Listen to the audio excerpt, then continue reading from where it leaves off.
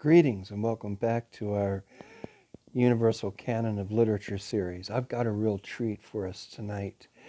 Basically, within the Universal Canon of Literature series, I'm going to, for the next few videos, going to concentrate on a subtitle, if you will, which I have called the Transformational Role of Literature in Human History, focusing on those works of literary art, because yes, they are of art, which, speaking through the vehicles of allegory and symbolism, basically searching through the animus mundi, as Yeats called it, or the soul of the world, as the Latin translation word for word goes.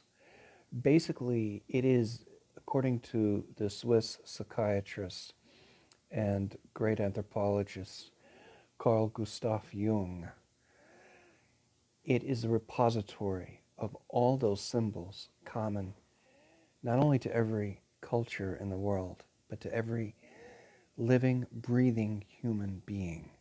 The animus mundi, the racial unconscious. You could also call it the symbolic unconscious. You could call it the universal well of symbols and archetypes, which, following certain cultural and anthropological patterns, have given us such wonderful works of art in our time as Star Wars, Star Trek. Basically, films which are so surcharged with power because they are replete with symbols that go back to the New Stone Age, even before. We call them archetypes. And these archetypes, which are like religio, cultural patterns that concretize in certain noticeable forms, especially in the form of storytelling. For instance, an archetype would be the old man, usually the old man endued or endowed with a lot of power, like a magician, a hermit, or the witch, the young prince, the young princess,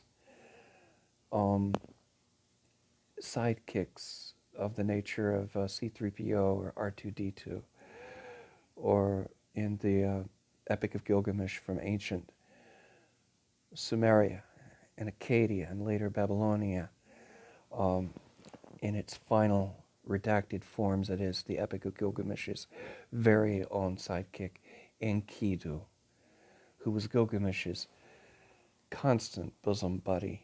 These are archetypes. The sword of Excalibur, the lightsaber, the phaser on Star Trek, any instrument that bears energy, that transmits a source of power, are archetypal. Now let's gallivant ahead out of the realm of science fiction and fantasy into a 19th century work of attempted historical fiction by Pierre Louys. His last name is spelled L-O-U-Y-S, which means that he pretty much came from the Low Countries, near Brussels. It could be pronounced Louis or Louis or Louis. Pierre Louys, in 1896, wrote a wonderful book called Aphrodite. And what he did in this novel, which we're about to explicate, is he drew upon a very old archetype, that of a young woman from whom cascades love, if you will, whether the goddess of love or a beautiful young ingenue endued with a beautiful way about her that lures men.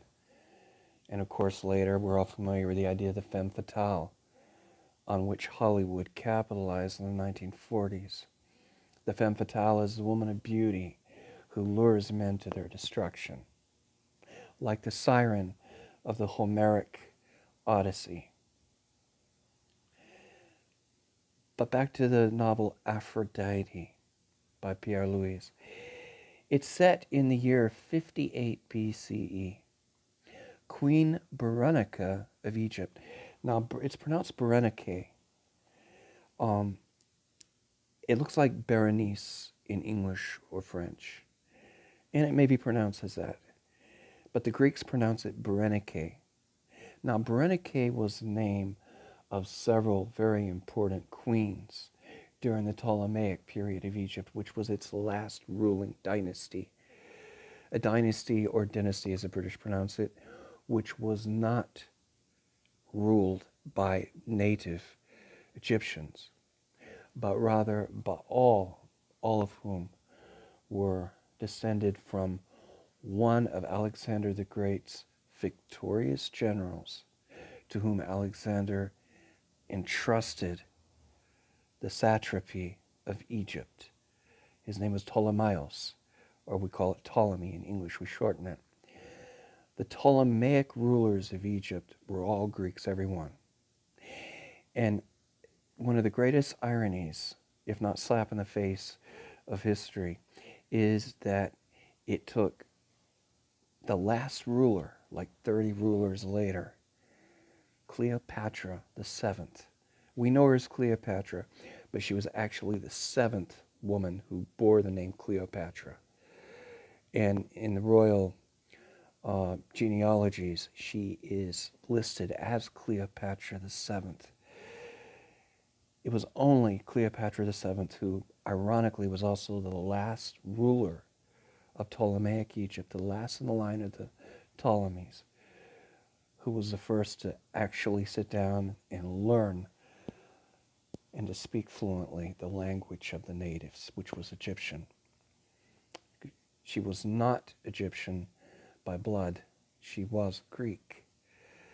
However, she was fluent in Greek and Egyptian and Latin and possibly Hebrew and what we would call ancient Arabic. In addition to which, she was a paramour of Julius Caesar and Mark Antony. She is the last ruling Greek princess in the Ptolemaic dynasty, and she was also the first of the Ptolemaic dynasty who, in her case, became the high priestess of the goddess Isis. Now, Aphrodite, or Aphrodite, in the Greek pantheon, corresponds to the Egyptian Isis, or Isis, which is from the Egyptian Iset, which means she of thrones. Aphrodite is a Greek word which basically means, well, it points to her supposed origins, the origins of this goddess who was, according to one legend, was literally born from the foam of the sea. But getting back to this, Queen Berenike of Egypt falls passionately in love with a handsome Greek sculptor, Demetrius of Alexandria. But the love, honors, and power she offers him are useless. Why? He has fallen in love with the statue of Aphrodite. Berenike pleads for his love. He rejects her. Then one night on the streets of Alexandria, Demetrios meets a beautiful courtesan, Chrysis of Galilee, and falls in love with her. She remains elusive, and to torment him and turn him completely to her, she asks him to fulfill 3 of her wishes. He must steal the mirror of Rhodopus from her friend Bacchus, whom she hates, kill the beautiful widow Tunis at her wedding to the new high priest, and take from her the comb of Queen Nitocris, or Nitocris. Long story short, you'll learn more about this legendary Queen Nitocris from Book 2 of Herodotus' history. Nitocris was a legendary queen, probably ruled before the Old Kingdom period of Egypt. What Herodotus reveals about her is amazing. I'm not going to go into any details because we don't have time. I'll touch on it in a different video. But the vengeance of Nitocris is legendary, to say the least. Now, also must steal the necklace of 7 strings of sacred pearls from Aphrodite's lifted hands in the temple of love. He fulfills all her wishes, but afterwards he is filled with remorse. When Croesus offers herself to him, he will not have her. Later, the city is alarmed. The comb, mirror, and necklace must be restored, or great disaster will descend upon the country. Naked and carrying all 3 stolen treasures, Croesus ascends to the top of the great beacon of Alexandria. The people take her for the goddess Aphrodite. When she is brought down, the sculptor murmurs, "My Aphrodite, blind I was. I did not know that you, Croesus, were the reincarnation in life of all that I had worshipped in the ideal." But it's too late. Croesus has taken poison and dies. Now, this work has long been considered one of the minor classics of exotic literature of this genre. And one last thing I want to say is that this is a later Hellenistic Greek retouch on the idea of in the classical period of Pygmalion. You know, the sculptor who spurns all women but falls in love with the image that he sculpts of the ideal woman. And this is, of course, later touched on by George Bernard Shaw in his riveting play, My Fair Lady. So that concludes this video, but please bear in mind that not only are we still within the universal canon of literature, now we're looking at those works which are so archetypally surcharged that they take on almost a transformational role in the lives of the culture that have produced them, and indeed, even in our own lives. Nobody can deny the absolute literary potency of a work of art such as the Bible, whether it be the Jewish Bible, the Tanakh, and Hebrew Bible, or the Christian Bible, the so-called Old and New Testament, or the Muslim, the Islamic Quran. The sacred volumes of all the world's cultures seem to be surcharged with these archetypes. And writers such as Pierre Louys, having no religious axe to grind, rather just wanting to tell a story, draw from the same powerful wellspring of archetypes. All right, until we meet again, thank you.